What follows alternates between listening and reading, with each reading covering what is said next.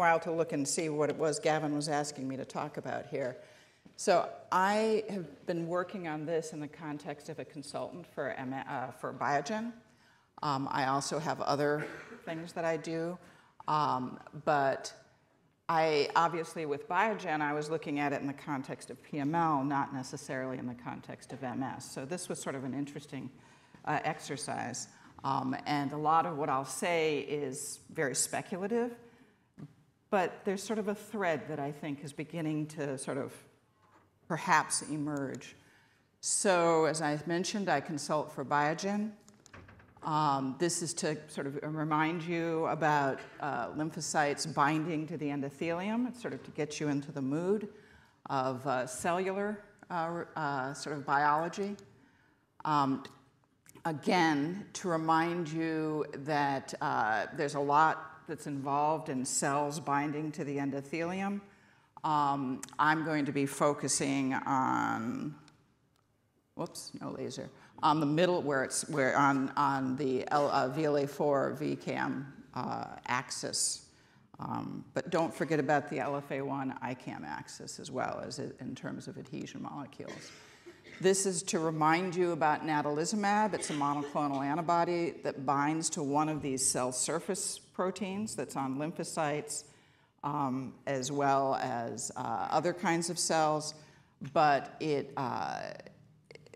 natalizumab binds to the alpha-4 subunit of VLA4. And when you add natalizumab to people or to cell cultures, test tubes, it binds to the alpha-4, the VLA4, and it blocks the adhesion to VCAM. That's the proposed mechanism. It likely does a number of other things, but that's the most obvious mechanism. And that's one of the reasons, I think, for Gavin's thinking that natalizumab can teach us a lot about MS because it's an antagonist. When you have an agonist, you bind to something and lots of things happen. For example, with interferon, you bind interferon beta to a cell, there's 1,500 transcriptional changes. Which is the one that's important in MS, which is the one important for particular patients. But with natalizumab, you have an antagonist, so you have a real clear target. So it's, again, we think it's a clear target. It's probably more complicated, but we have a way to begin to think about what is this drug doing and how does it affect the disease, and therefore, what is the disease?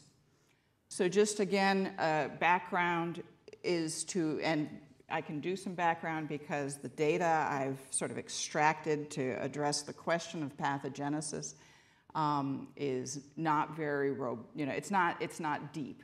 It's interesting, but it's not deep. So I can remind you that cell trafficking requires, in general, again, very simplistically, 3 steps. You have to have adhesion molecules on your leukocyte, and I'm talking primarily about blood-brain barrier trafficking. You have to have a ligand for that on the endothelium, and you have to, and this is what people forget, you have to have a signal. Now, do some cells sort of wander in and out without a signal?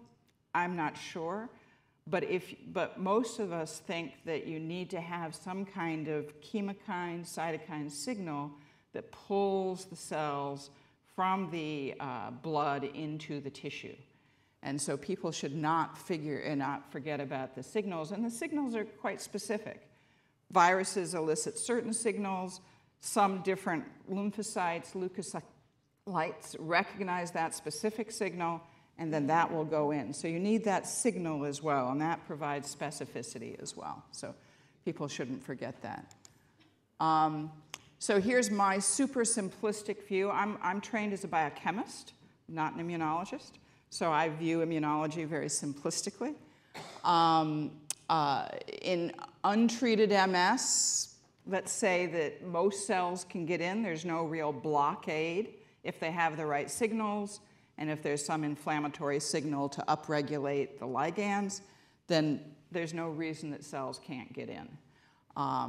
Do all cells get in? It depends on the signals, probably. In natalizumab-treated patients, almost all the cells that we look at can be blocked. And so I have the other thing that I've written here is this is speculative, but tissue resident, and maybe I was thinking Dr. DeLuca might be able to, tissue resident cells. Are there tissue resident cells? Good, thank you. Are there tissue resident cells in people, normal, healthy controls, MS, whatever, that don't decrease with natalizumab treatment? So I'm not sure if anybody's actually looked at that. He's shaking his head no. And it would be something very interesting to understand, and you'll see why for the rest of, when I start speculating even more. But I think that there's evidence, certainly in animal models, that these cells exist and that they don't move around a lot. So I think there is some thought that they may not be impacted by natalizumab. Then the other thing are these sort of elusive B cells that we think are in the CNS, potentially not being depleted by natalizumab, not being particularly well depleted, at least by low dose anti-CD20 therapies, and they may be driving some of the inflammation. I realize I shouldn't put compartmentalized, but driving some of the inflammatory inflammation and progression as well. And so this is, again, the super simple way of thinking about trafficking in the context of natalizumab. So the reason that my project with Biogen is to understand how we can lower the risk of PML and how that might work molecularly. So just to remind people who aren't familiar with this, PML is caused by the JC virus. It's quite an interesting virus in and of itself. Scientifically, it's very interesting, actually. Most of us, 50, 60, 70, some percent of us, have the virus living in us, or evidence at least of having had a productive infection and that we have antibodies to the virus. About 25% of the people of us shed virus in the urine. And this isn't subtle. This isn't like 2 or 3 viral particles. These are 10 to the 5th, 10 to the 6th viral particles per milliliter. So, pretty nice, healthy the virus is pretty happy there. There's a neurotropic form of the virus. So the virus that we find in the urine is not the same as what we find in PML patients. So there's a neurotropic form, which is a whole lecture in and of itself. But suffice it to say that in every single PML case where we've gotten CSF and we could look at the virus, there's actually one specific mutation in the D region of the regulatory part of the virus. So one of the observations that has come been reported recently is data from 2 relatively largish studies that indicate that if you extend the dosing interval of natalizumab, normally it's 28 days, if you extend it, then you can lower the risk of PML.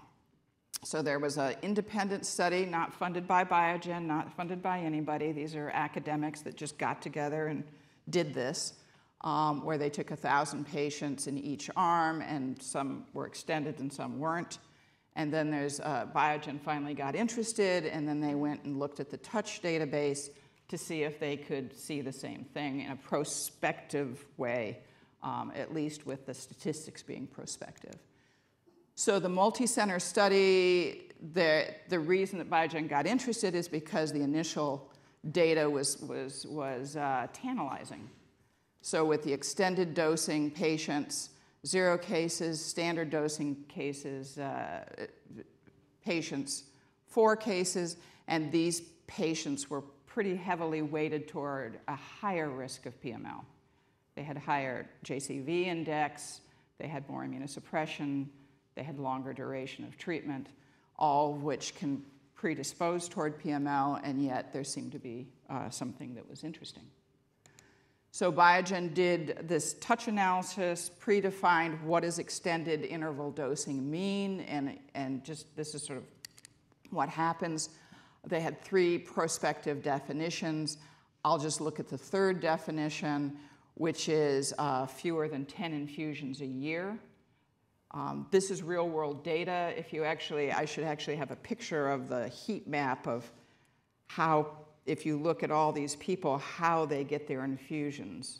I mean, you know from your own patients, you know, it's maybe 28 days, 34 days, 28 days, 42, you know, it sort of varies. Somebody goes on vacation. So trying to figure out how to define that in the real world was quite difficult. So this is the definition that, there's 2 definitions, but this is the definition that seems to be the most efficacious. No cases of PML in the extended dose group, and cases in the number of cases in the standard, the 28-day group. So what about efficacy? All of us who used to, you know, who've worked on natalizumab for a long time assumed if you could get trafficking into the brain of these cells to inhibit the virus or take care of the virus, then you would get disease activity. We assumed that, you know, everybody would get in all at once. All the different lymphocytes would get in all at once. That doesn't seem to be the case. Again, there's a number of small studies that have looked at this, and none of the studies indicate that there is more disease activity in EID compared to SID. I wouldn't believe there's less, but there's not an indication that there's more. Europe has the EMA has they were impressed enough with the data that they put it into the label that you guys can think about doing this if you choose to, at least. The FDA hasn't gotten there yet.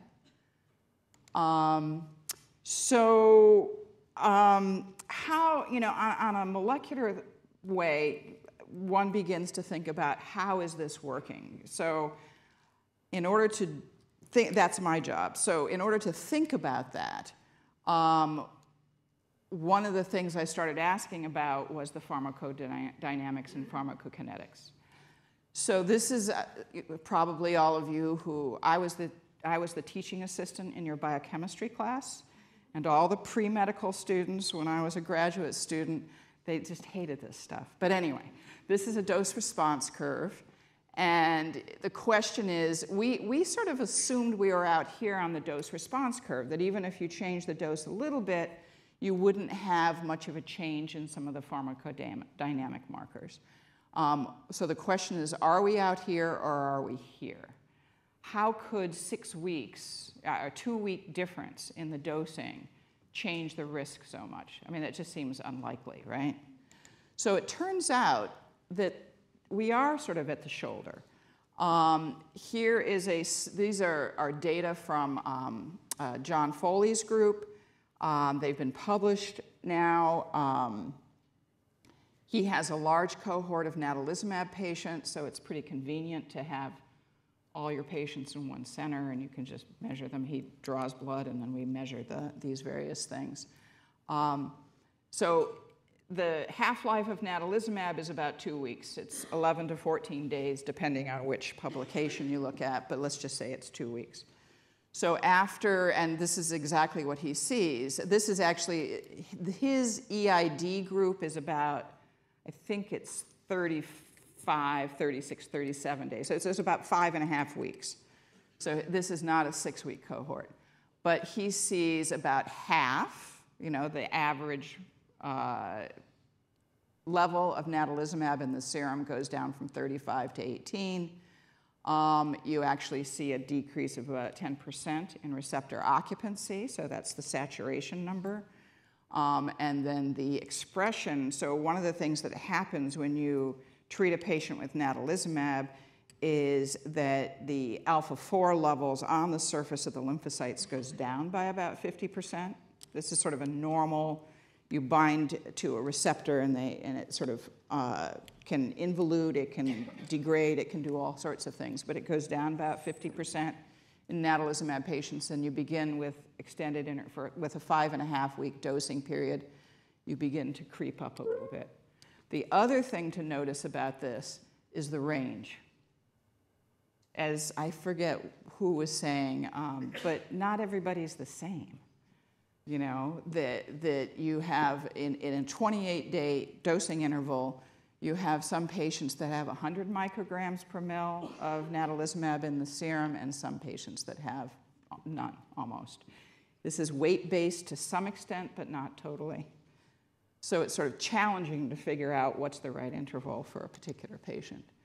So it looks like that just by going an extra week and a half or 2 weeks, that we're changing the pharmacodynamics so that we're likely here on this curve. So how can we explain a reduced risk of PML and efficacy remaining the same? And again, I emphasize appears and I emphasize appears. I'm not asserting it is. I think that there's data that's consistent with that, but I prefer to be a bit careful about those sorts of things. So we developed, as good scientists, we sat down and we said, okay, here's the clinical data. We had this hypothesis in our mind of how we thought natalizumab worked. Okay, the clinical data says maybe we were wrong. So we have to revise our thinking and sat down and thought about, okay, what are our favorite hypotheses as to how this might be working? So we came up with a bunch of them, but our favorite is selective immune surveillance, and I'll explain what I mean by that in a couple of minutes. And the reason is because if you remember that adhesion cartoon, that there is VLA4 VCAM and LFA1 ICAM, the other drug that is associated with PML to the extent or perhaps even more than natalizumab was an anti-LFA1. So that is the two main adhesion pathways for blood-brain barrier trafficking, and you target one and you target the other, and they both can cause PML. So that sort of pushes you toward thinking about trafficking and immune surveillance. So this was our hypothesis, which I'm about to tell you I don't believe anymore. So this was what I was, this is what I was thinking. Very simple. Again, biology is complicated. In order to try to at least develop a working hypothesis that you can test, you have to, develop a model in your head. So this was my model. Is that, as I mentioned, well, I didn't mention, but I will tell you, that VLA4 expression on different cell types is different. So, for example, in CD4 cells, the naive and memory cells, same is true in CD8 cells, is that the memory cells have more expression. So I had sort of naively assumed that it was the number, not percent saturation, but it was the number of open receptors that would determine whether or not a cell could bind to the endothelium, right? So that if you have a cell with a bunch of, high, like these guys, a high number of receptors on it, and you're 80% saturated, 80% receptor occupancy, you could have 4 open receptors, and let's just say you need 3 open receptors to bind. Let's just say that for argument's sake. So this cell could bind at 80% saturation, but this cell can't. So it's a stoichiometric, I was thinking it was a stoichiometric interaction, and then of course you would need signals. So I was thinking, oh, maybe these are the antiviral cells, these are the MS cells, and you need the signal. And so I've been focusing on this, but Gavin said, no, Susan, start focusing on this for this talk. So I started doing that. So we did a whole bunch of experiments. We were in the process of doing a bunch of experiments with a bunch of different collaborators. This is a list. I'm not going to go through it. We're also doing some internal work at Biogen. So I'm going to talk about 2 kinds of experiments, and then we're going to get to the model, and then I might let you go to lunch. So the first set of experiments, and again, there's a whole bunch of things we're doing, so I'm just going to talk about two of them. One is a trafficking experiment, and this is an in vitro blood-brain barrier. So human endothelial cells are grown, and they sometimes are activated, sometimes not, in order to get expression of the adhesion molecules on the endothelium. And then the lymphocytes are added. And so what we did is we took those PBMCs, those lymphocytes from patients or from healthy controls, but from healthy controls that I'll start with, and you start adding natalizumab in vitro to begin to block the receptor. So you've got your B cells, T cells, CD8, CD4s, everybody's in there. You start adding natalizumab in sort of small increments, and this is the range we were using. We knew what we wanted to do. So between 100 and 1 microgram per mil, or 0.1 or 0.01 micrograms per mil, was our dose of natalizumab, and we said, okay, who binds first? Which are the ones that are going to bind first? And I assumed it would be these guys. They have more receptors, so they'll bind faster as you lower the concentration of natalizumab. So it turns out that wasn't necessarily the case. So this is just some preliminary data from Nicholas Schwab's lab, and it looks like and this is also from patients, so he has SID as standard interval dosing and extended interval dosing patient PBMCs, and he does some of these experiments in their own serum. But basically, it's looking like it's the CD4 cells that bind before the CD8 cells.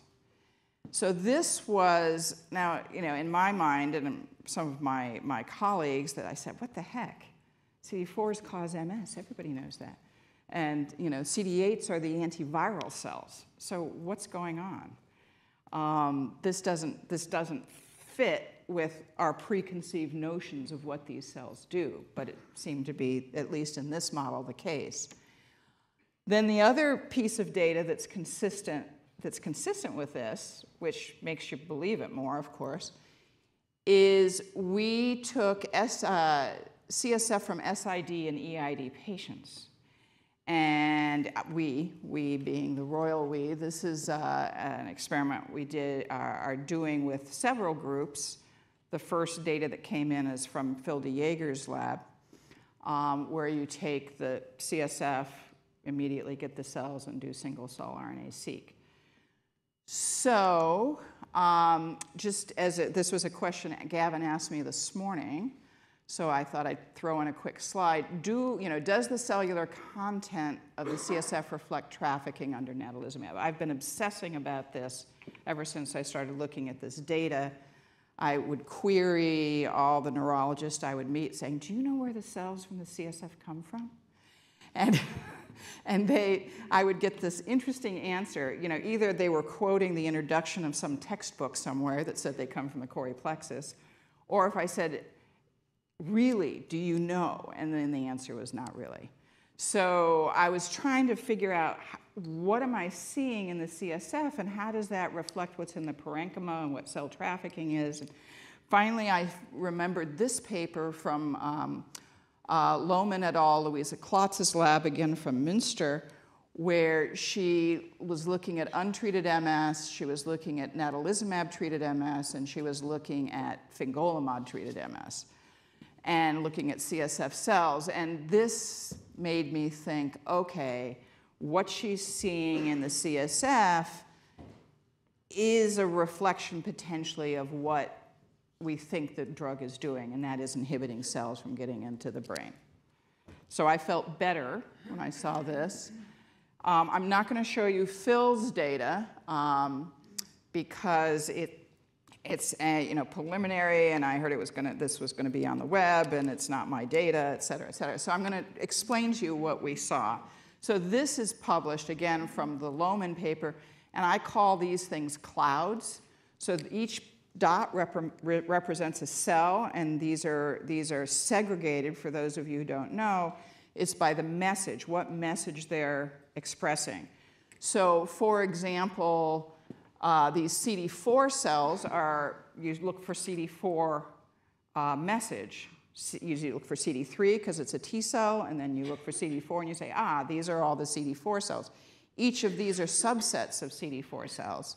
CD8, you say, these don't express CD4, they express the message for CD8. So you can separate the cells based on the mRNA expression, and you get these clouds. And so we have that now for SID and EID patients. And so what we learned from Phil DeJager's, the Columbia Group's experiments, is that there seems to be enough cells to actually analyze, which we were worried about in natalizumab patients. B, and there are clear differences between SID and EID, which I had given this experiment about a 10% chance of working. But again, you never know. So that was pretty amazing to me. And it appears that the CD4 cells and the monocytes actually increase in EID. So any cells that are increasing in EID, one has to think, assuming that our observations are correct and that the efficacy is similar, EID, SID, so it must be that these cells are not the ones that are causing MS, overt inflammatory MS activity, because they're getting in and people aren't getting disease. So, and that is consistent with what the Schwab data was, is that the CD4 cells may get in faster in the in vitro data. So, combining those things, I have this ridiculously simple working hypothesis, super speculative picture. And this is, again, a little bit more granularity. Untreated MS. Everybody can get in if they get the right signals. You have the tissue-resident cells, you have the B cells, et cetera, et cetera. Standard interval dosing, everybody gets inhibited, but these guys are already there. The monocytes seem to get in somewhat anyway. And then you have these, you've got some CD4 cells getting in. So that's one. Now this is super simplistic, but there's an interesting, so what about JC? How are we explaining the reduction in JC virus, which isn't the question, but it's interesting nonetheless, is if these, it turns out these tissue-resident, there's a couple of publications about tissue-resident CD8 cells being the ones that drive your antiviral response. But that these CD8 cells have to be activated by CD4 cells. So the idea would be is that you release the brakes, you release the inhibition by lowering the natalizumab concentration. Your CD4 cells, probably some subset of them, gets in initially. And that can activate these CD8 cells to do their anti-JCV thing, and you can lower the risk of PML. However, what we know is that these cells, the CD8s and the B cells, they don't see, according to the CSF and the in vitro data, they don't seem to be increasing in EID. So I would postulate, again, just a working hypothesis, which I will discard immediately if I have different data, that maybe it's more these cells that are driving MS, or a subset of these cells that aren't getting in. You've got probably 50 different flavors of CD4 cells. But let's just, for fun, say, okay, it's these B cells and CD8 cells that actually drive MS, which is one of the things that I think was discussed earlier, is that in MS brains, you see a lot of CD8 cells. So this is the summary. So that was pretty fast. So this is, and I'm going to go through this actually. I hate it when people read slides, but I'm going to do this. So when the natalizumab dosing interval is extended, it appears that PML risk decreases and efficacy is maintained. So that's what we believe we're seeing clinically. We hypothesize that this is due to selective immune cell trafficking. The anti-JCV cells are allowed to traffic into the brain somehow, or the helper anti-JCV cells. The MS-causing cells are still prevented from trafficking to the brain. That would explain the clinical observations. So the preliminary data, I have to emphasize preliminary, I should have circled that, is that the cells that are still inhibited from trafficking are the CD8 T cells and B cells. And if you're maintaining efficacy, then we speculate that these might be the cells that are contributing to MS activity. Again, I'm perfectly comfortable saying, and maybe this is more likely, that it's specific subsets of CD4 and CD8 cells may mediate these various activities, and we just haven't gotten the granularity. But the beauty of the single-cell RNA-seq data is that you can, within the B-cell subsets, you can figure out which clusters have different chemokine receptors, which clusters have granzyme B. You know, you can look and see what's being expressed in these various subsets and which ones are being enriched in the EID patients versus which ones are not. And I think that's all I have to say.